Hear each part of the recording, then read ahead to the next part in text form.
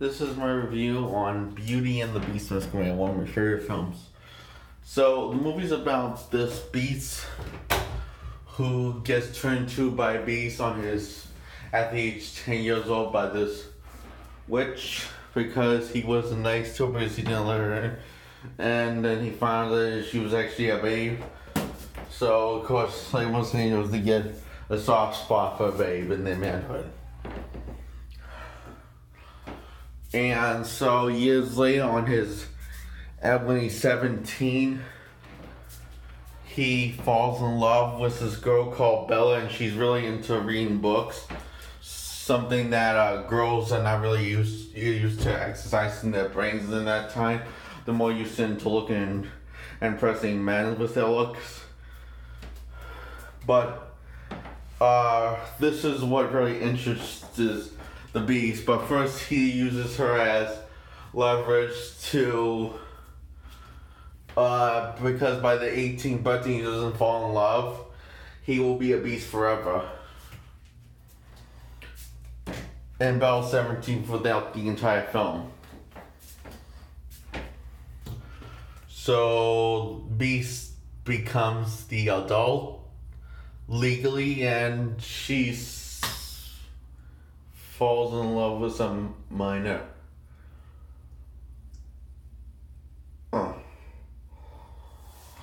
Okay.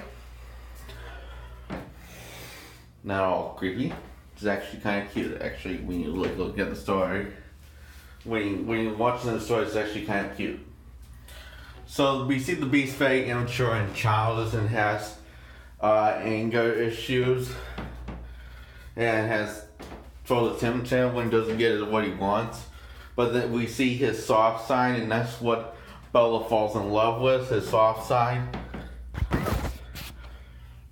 And tries to get him open him up after Bella's forced to live in the castle to save her father, to let her father go. And the beast is the reason why he's actually so angry all the time at Bella, because he's trying so hard to impress her to get her to fall in love with him. But what she doesn't get, he just has to show he just has to be himself. And he learns that after doing all these nice things for Bella, he learns that he just has to be himself in front of Bella. And that's how he gets her. And this guy, Gaston, is in love with Belle, but Belle doesn't feel the same way because he's just a douche. But he's a likable douche.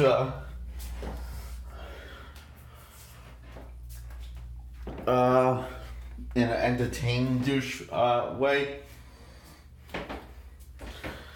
So he forms Angry Army after Bella is let go by the beast because he let her go, because he told his president he let her go because he loves her. So he let go by her own free will. And Belle hasn't told him how he feels. And now they're going to kill the beast. Gaston and an angry mob are going to have decided to kill the beast. And the beast, Bella talks about how sweet he is, how such a sweetheart. And Gaston says, "If I didn't know, but I say you have feelings for this beast," and she calls him the real beast. Gaston makes him jealous, and so the beast goes to defend himself and defends himself against Gaston and his army, and Bella goes to try save Beast. And Gaston and Beast get into a fight. It's beast against man, and Gaston loses, but Beast also dies by the hands of Gaston. But simply for the power of love, this brings Beast back from the dead and turns him human again.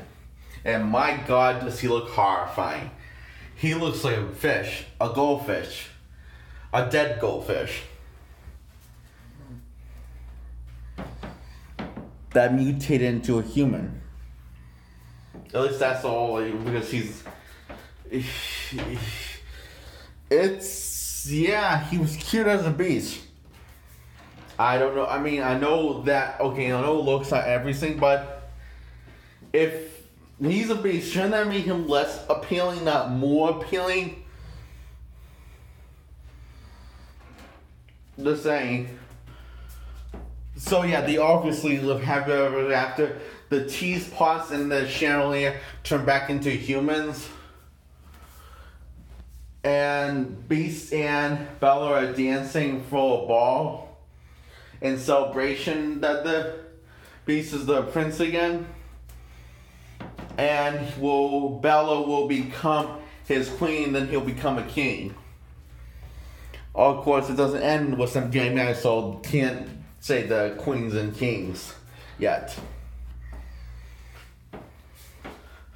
Well, Beauty and Beast has some problems. A lot of concerning, scary problems.